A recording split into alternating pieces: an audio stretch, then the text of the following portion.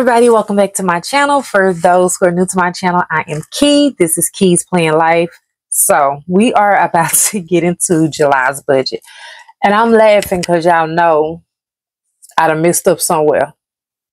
It's just a matter of where.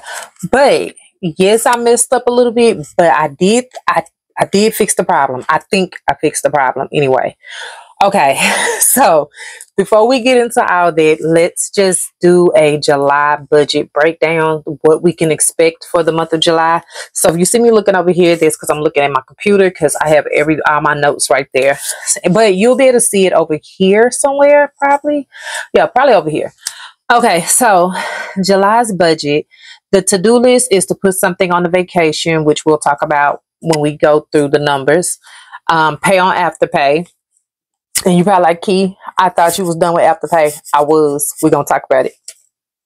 And then I'm doing a no-buy for the month of July. Like a serious no-buy. So the goals is to save, minimal eating out, and low buys. But that low buy is actually a no-buy because I'm not buying nothing in July. There is nothing I'm buying. So for the savings and sinking funds, the personal savings, which is the savings I'm using to save for my car, is $750 for the month, and then the emergency fund is $100 a month, and then the car fund, which is the car maintenance, that is $100 a month, which gives us a total of $950. My goal is to save $1,000, but $950 is what the numbers are showing as of now. So the budget for July is, the total income is $3,990. The total bills and expenses were $2,729. The debt was $300. After we put up the money that we put up in each savings and whatever, that leaves us with $10. So the rent is $1,001. You know that never changes unless I think it may change once a year. So it goes up once a year. Sometimes it does, sometimes it doesn't. This year it did go up.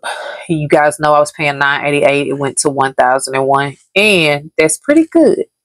So just energy is $293, which I'm really disappointed in because my light bill was super high, and I actually had my lights, my electricity, my AC set on a certain thing for like when we leave, when we come home, when we're in the house sleeping, when we wake up, I have it set. So I don't know what that's about.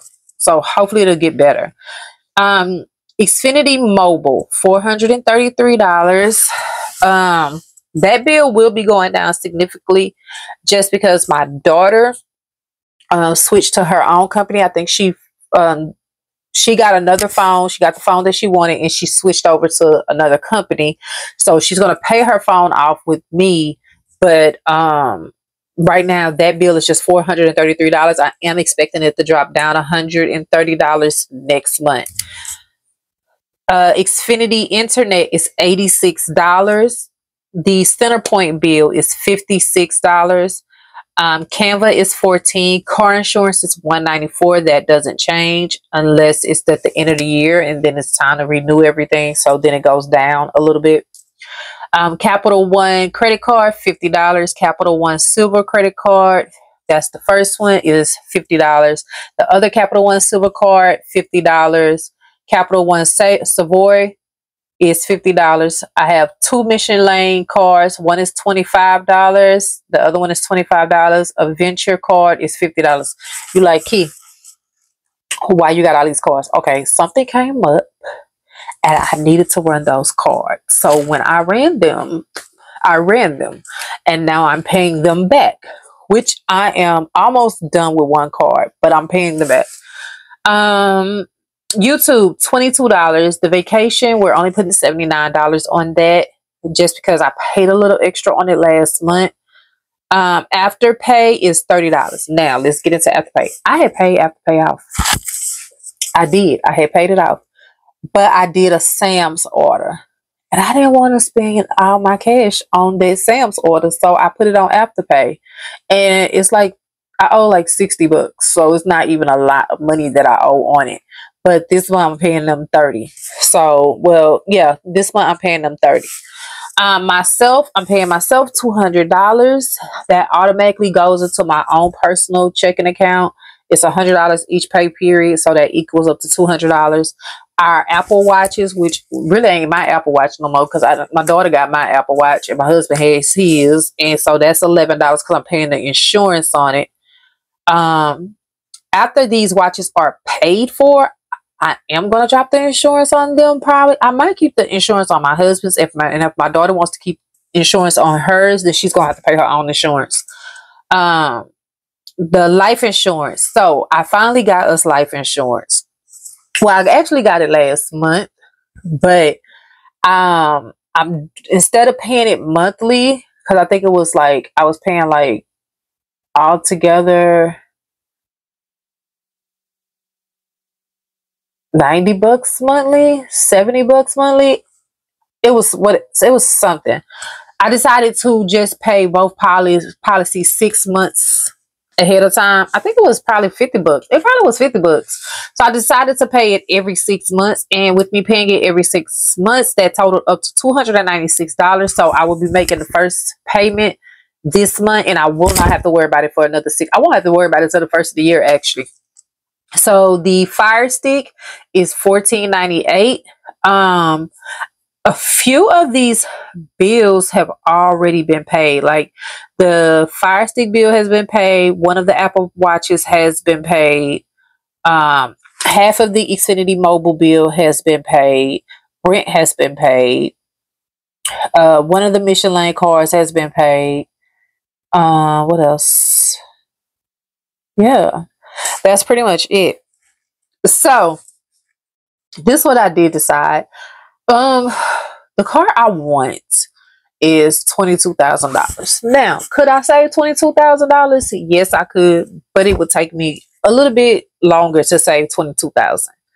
But my bank is going to finance me, so if I come up with $8,000, they'll finance the rest. And the Nissan Rogue, if I get like a 2022 or 2023, then the car is like 16,000. I come up with 8, they finance the rest, and my car note to be like 188. So I'm cool with that.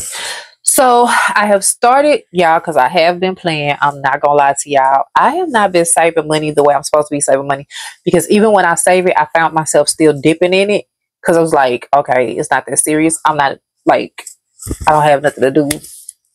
And in real life, I did have something to do. I had to buy a car. So I put my big girl pennies on, and I have a specific account that now that car fund is going to, that I don't even see. So I don't know what's in there. I try to keep track of it as much as I can, but for the most part, it's not for me to see. I also have the emergency fund where I cannot see the emergency fund. So I like it better than that. Capital One, y'all should do like a couple of these other banks and have certain accounts hidden. Like I like that feature where you can hide the account, so you're not, because I check my checking account every day to make sure that whatever's pending has stopped pending, whatever needed to be pulled out has been pulled out. But when you have your other accounts listed right there, you can see them. And I don't think Capital One has, I've looked for it, and I don't think Capital One has that feature where you can hide certain accounts from yourself, so you're not looking at those accounts. Y'all should really think about putting that as one of your features. But I love y'all because of y'all high yield rates. But I really think y'all should put that as a feature. So, one of my accounts is I could tell y'all who I bank with, because y'all don't have my account numbers or nothing like that, so it don't matter. I bank with Frost, I bank with Capital One, and I bank with Shell. My Frost accounts I cannot see. My Shell account I cannot see unless I want to, and my Capital One account I can see it, and that's what I don't like. So I'm going to try to figure it out. I don't want to move the money from there because, like I said, it's a high yield savings account.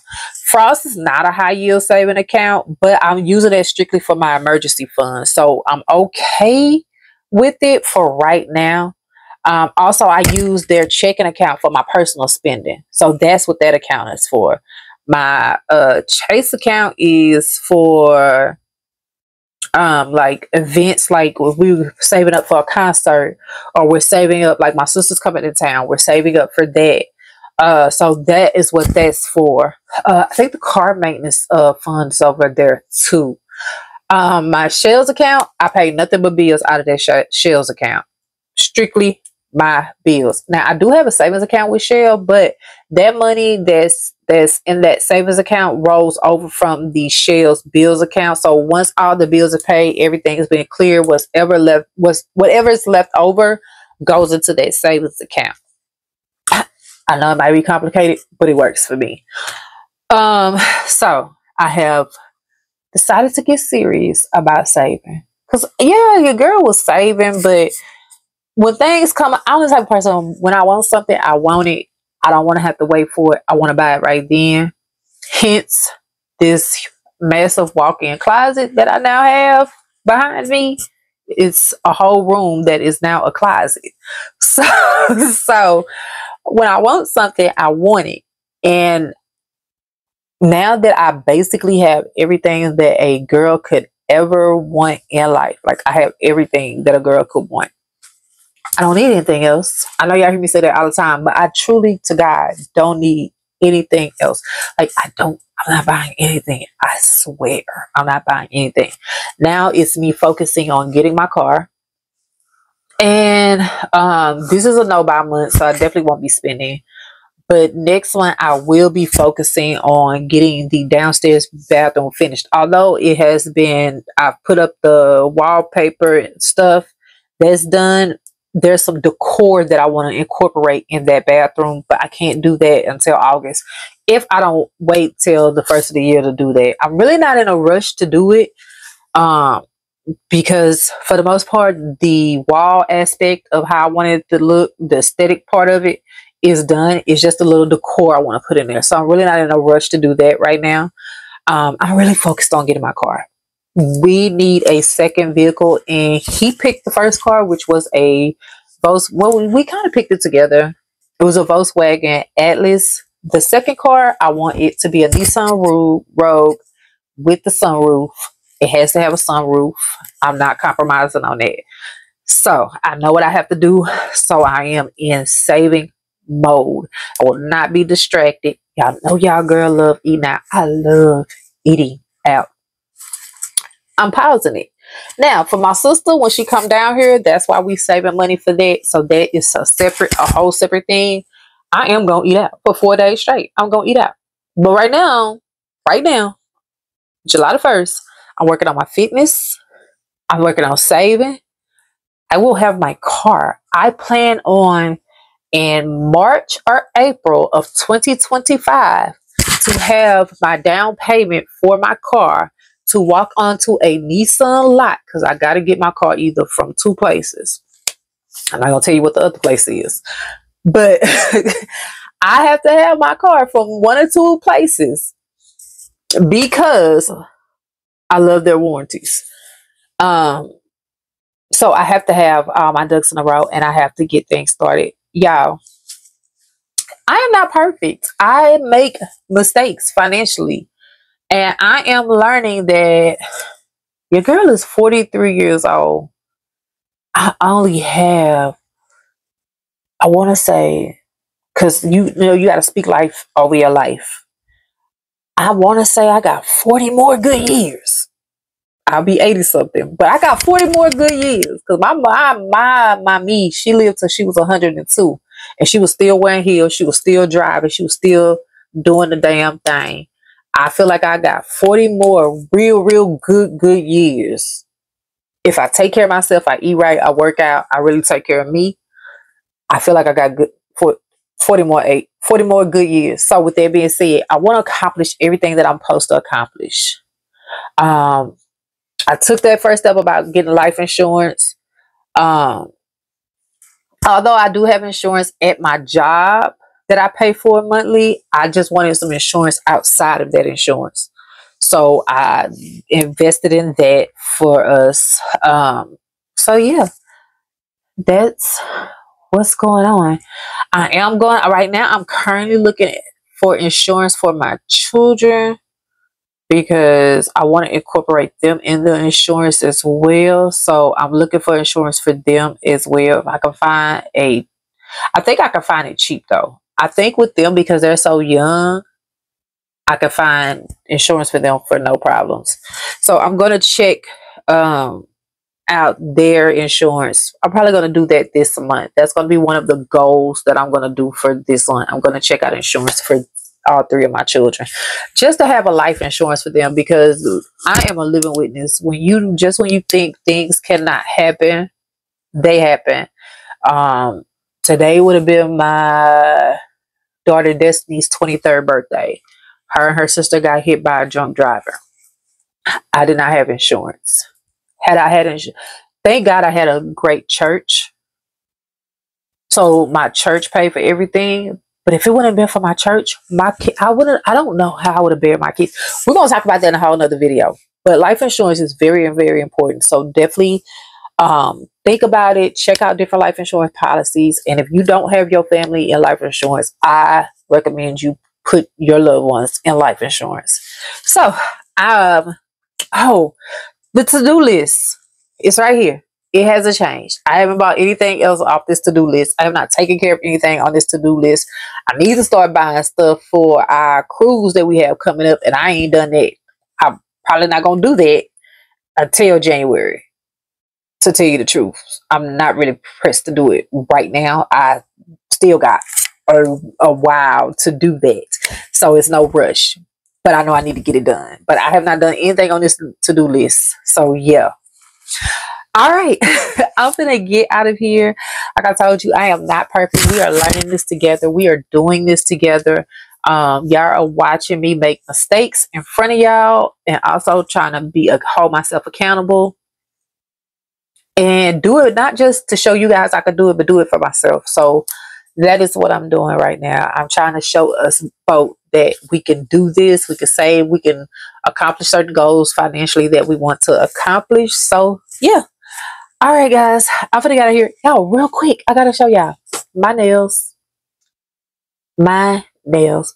Guys, I've been learning how to do these gel nails, and I've been succeeding. My nails literally last a month when I put them on now.